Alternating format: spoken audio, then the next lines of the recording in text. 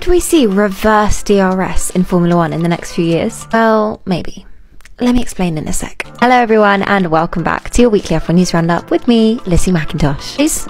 We're doing quite well. It's been a couple of weeks now since Abu Dhabi, and it's already December. So Merry Christmas and Happy New Year, and happy testing in a couple of weeks. Basically, we're all good. It's that time of the week again where I share 3 F1 headlines you may have missed from this week. Number 1. Now, as you guys already know, 2026 is going to see a new era of Formula 1 and a new generation of Formula 1 car introduced as well. Amongst many other very cool things, this car will use significantly less energy and will produce net zero exhaust CO2 emissions, which is great. We love that. Fantastic. However, Ross Brawn, outgoing managing director of motorsports at Formula 1, has also revealed that Formula 1 is considering the introduction of active aero in 2026 to the new generation of cars. This was originally spoken about as a way to help improve fuel efficiency in the new cars, but Ross Brawn said, do you know what, maybe there's more to be done here. Essentially, with active aerodynamics, you can affect the car in front in a battle out on track. This would slow the front car and in many instances stop a runaway race winner. In the midfield, racing this season has been much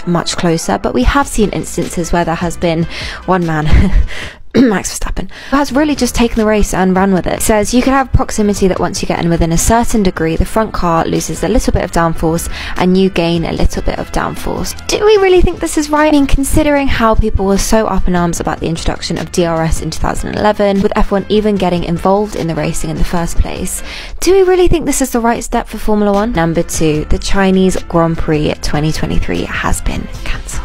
There were questions surrounding the race for the last few weeks and months given the ongoing COVID situation in China at the moment, and it was confirmed earlier this week that it would be cancelled. There are no plans currently for the race to be replaced, although there are heavy talks of Portimao being reintroduced to the F1 calendar, but for now we are down to 23 races. And number 3, and possibly the most important piece of news, is that Valtteri Bottas has a mullet. But no, I'm kidding. But what is going on there? And number 3 is that Oscar Piastri is now a fully fledged member of the McLaren F1 team, having completed his final 2022 F1 test with the team. Of course, Oscar Piastri did take part in the post-season Abu Dhabi test, but after that there was also a private test arranged for him at the Circuit de Barcelona Catalunya with the team to get more experience and more exposure in the car. Said, my neck is pretty sore. It always takes a while to get used to the F1 car, but I'm getting there and I'm looking forward to doing more training over Christmas.